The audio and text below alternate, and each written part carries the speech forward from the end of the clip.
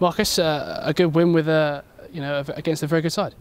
Yeah, it was a very good win, good performance. There's just getting minutes into your legs, and you can see towards the end we got a bit tired, but yeah, it was a good performance.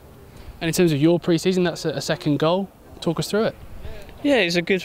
I saw Sergio on the ball, and I know he can pass it to me, so I made the run and brilliant pass, and then all I got to do is put it in the back of the net. And in terms of your pre-season minutes, obviously this must be quite nice for you as a Brentford B striker last season, coming into the first team. You're getting quite a few minutes now.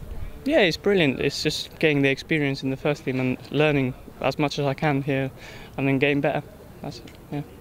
And obviously in terms of Shrewsbury today, they're obviously a men's team, just the division below. They're going to be quite a big opponent for pre-season. Yeah, it was a physical side, and I thought we dealt with it well in terms of like bringing the ball up the pitch, and I thought I did well as well with the physicality. And in terms of the differences between the Brentford B team and the first team, what have you seen the differences so far this pre-season? Well, it's just the tempo in the games, and it's just the first thing, you're fighting for points and you're getting ready for the season. So that's the main thing, yeah. And obviously in terms of Finland, obviously away with the under-19s, it must have been a massively difficult decision for you not to go. But are you almost obviously now reaping the benefits, playing first team football every week?